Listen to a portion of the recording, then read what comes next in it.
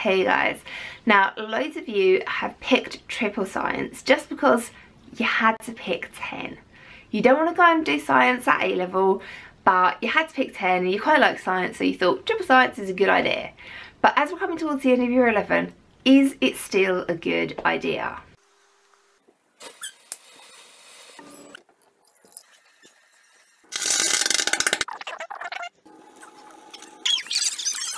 So some of your schools might be suggesting that you drop triple science and just stick to double science.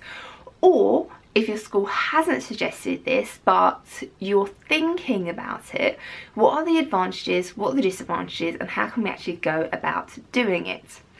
So the advantages of moving from triple science or combined science down to double science is that there's less to learn. That's it. There's less for you to learn. You get one less GCSE, which is the disadvantage, but there's less for you to learn. And if, for example, you're struggling in maths, or you're struggling in English, or you're struggling in a subject that you want to do A-levels in, like history, spending the time not doing science, which maybe you don't want to do an A-level in and isn't a core subject, spending that time instead of doing science but doing one of your like core subjects, one of your A-level subjects instead, could be a better use of your time. Now, the best thing you can do with this is just sit down, talk to your parents and talk to your teachers, say you're thinking about making this decision.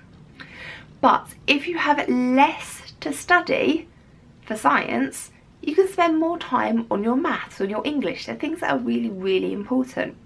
And this is going to benefit you in the future, because getting a high grade in maths or English is going to look much more impressive to employers than getting 3 C's in chemistry, physics and biology, for example.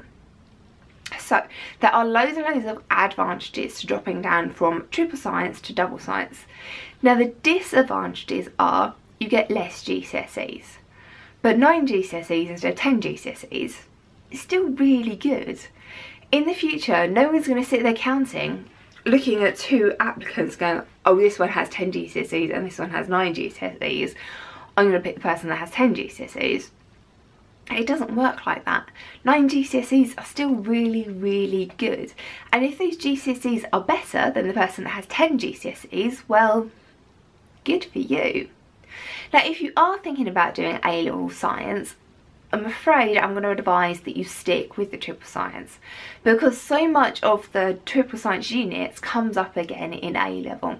If you do double science and then move on to A-level science, you are going to struggle a little bit. So dropping down from triple to double science is really only going to work if you don't want to do it for A-level and you're struggling in maybe a couple of other subjects. So how can this work? Because your schools might go and say, no, it's not possible. And honestly, if you decide like the day before the exam, is not going to be possible. But deciding quite early on, it is possible. So if your school has entered you for core additional and further additional, it's really easy. Really, really easy. Because the further additional is just a whole separate exam. They've entered you separately.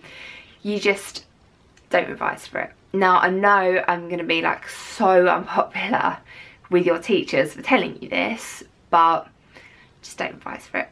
Just mentally drop it. Turn up for the exams if you want to, because you never know, you might get C. And honestly, they're probably going to be straight after the Unit 2 exams, so you might as well just stay in the hall of the gym or wherever and sit the exams and just see what happens, but don't revise for it. But if your school has entered you for biology, chemistry and physics, this is where it gets a bit more complicated. And this is where we need to talk to your teachers, talk to the exams officer, and this is where we need to get like a little bit of a hurry on, because entries need to be in soon, basically. So if they entered you for biology, chemistry and physics as separate GCSEs, your Unit 1, your Unit 2 and your Unit 3 all get mushed together. So if you completely don't revise for Unit 3, well, you're kind of screwed, because that also negates your Unit 1 and your Unit 2 marks, which means you're going to come out with a rubbish mark, basically. So you need to talk to your school, talk to your exams officer and convince them to change what they've entered you to core and additional or combined science or whatever your exam board calls it.